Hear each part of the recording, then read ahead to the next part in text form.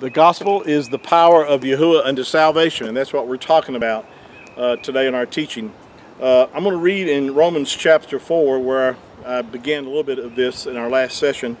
And please, as I encourage you to go back and listen to the other teachings if you haven't heard the others that I've already done on this subject. But Romans chapter 4, verse 1, Paul, or Shaul, is writing and says, "What shall we say then that Abraham our father as pertaining to the flesh has found? For if Abraham were justified by works, he hath whereof to glory or to esteem, but not before Yahuwah. For what says the Scripture? Abraham believed Yahuwah, and it was accounted to him for righteousness." Are you hearing this? Abraham believed Yahuwah, and Yahuwah accounted that to for righteousness for him. Now let me say this too, that before the Mashiach came, the Ruach, the Spirit, was not given to man as we know it today for those that have believed the gospel, believed as the apostles in the 120 on the day of Pentecost were up in the upper room. They were to wait and tarry, as the Mashiach told them, to wait for the promise of the Father, which was the promise of the Ruach, of the Spirit, that would not only come upon them, but come to abide and live in them. But before the Mashiach, or the Messiah, died on the cross or on the tree and paid the penalty for our sins, the Ruach was not given in the same manner. In other words, they had the promise of eternal life. Yahuwah could treat them as if they were righteous, even though they weren't righteous, and the fact is that they did not have the Ruach, or the Spirit of Yahuwah. See, all the sacrifices that they did with the animal sacrifices, all that did was cover their sins, until the real sacrifice, which is, we know it as Yahushua, is the spotless Son of Yahuwah that was slain even before the foundation of the world for our benefit and for our to be justified before Yahuwah. He was him who knew no sin, talking about the Mashiach, became sin for us, that we might be made the righteousness of Yahuwah. I refer to it as the great exchange. He took upon our sin, and he gave us eternal life, gave us his life, his nature. Wow.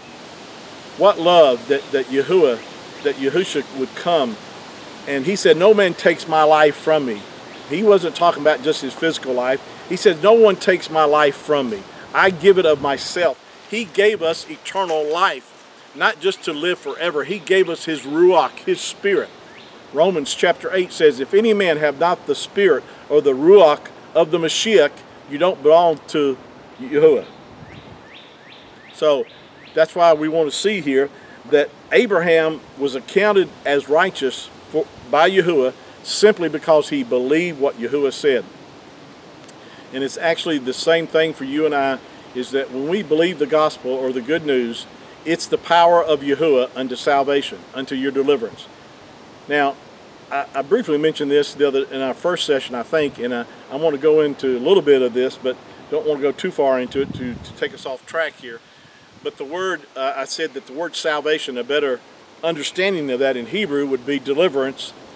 But because the word itself means much more than, say, forgiveness of sins, or being born of the Spirit, or keeping us, say, out of hell, that we're saved from hell or saved from our sins, so forth. It's much more involved in that. It's someone has said it's an all-inclusive word. In other words, it also means healing of the body. In other words, the healing of the physical body is salvation. It's just salvation of the physical body, or for the body to be healed and made whole. But and then, of course, the Spirit of the Ruach is made new. We're new creatures in Mashiach. For those, therefore, if any man be in Mashiach, he's a new creature. That's a part of salvation as well. Yahuwah saved Yasharel, and he's made promises to save Yasharel in the latter days from those that would come against them. But that's talking about, in some instances, talking about, when other armies come against them, then Yahuwah was their salvation. He was the children of Yasharel's Savior when he delivered them from Pharaoh and from the Egyptians. He was their salvation then. So the word actually is a much wider meaning than just what most people think when they hear the word salvation. They think of being just saved from hell, but that's a very limited of what that word means. So with that said, let me read a few more verses before we close in this segment. But it says that Abraham believed Yahuwah, and it was accounted to him for righteousness. And then it says, now to him that works is the reward not reckoned of favor. The word actually grace here is used in the English, but a better translation would be favor. See, Yahuwah has given us favor, not because we deserve it, but because of his goodness. You understand that? It's his goodness, not our goodness.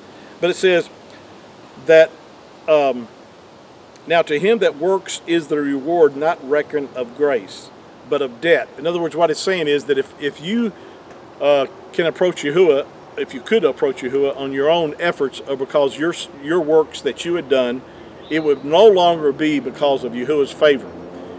So you don't want to approach Yahuwah based on that. I can tell you that. You want to approach him in his favor that he's showing to you. You want to take advantage of the fact that he's showing you mercy. You don't want justice. You want his mercy. I'll take his mercy anytime, because I know that my own self-efforts, if I would weigh them against what I think and what really he requires, and if I come up short, I'm gonna be in a heap of trouble. So I would rather have his grace and mercy, or his favor and mercy shown to me, that he's freely given. You know, Yahushua himself said, I will have mercy and not sacrifice. He said, if you would know what that means. In other words, he was saying, you know, a lot of people think that they do all these sacrifices and they do all these things, but Yahushua said, I will have mercy. He says he delights in mercy. So when you get a proper understanding of the fact is that Yahuwah wants to show mankind mercy, but it is something required. You have to do something. You do have to believe it. You have to believe it, and not just a head belief. I'm talking about a heart belief. See, this is where a lot of people get messed up, is because they say they believe something, but you know their heart is far from him. Yahushua himself said, you honor me with your lips, but your heart is far from me. So with that understanding, you know, we understand that it's with our whole heart. He said, if you seek me with your whole heart, you'll find me. And when you do, you recognize, oh, he showed me mercy. And now because he showed me mercy, that the scripture says we love him because he first loved us.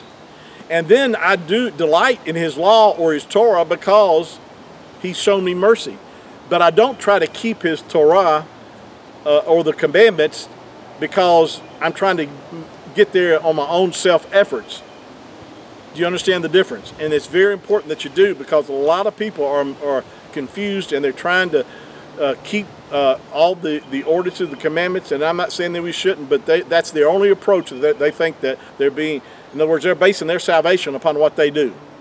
And if you do that, you're going to be in a heap of trouble, because if you're going to recognize, if you didn't receive the Mashiach and you don't have his spirit, you're going to be lost throughout eternity, because you have to have the Ruach in you before you leave this earth, because it's what causes you to be able to enter the kingdom of Yahuwah.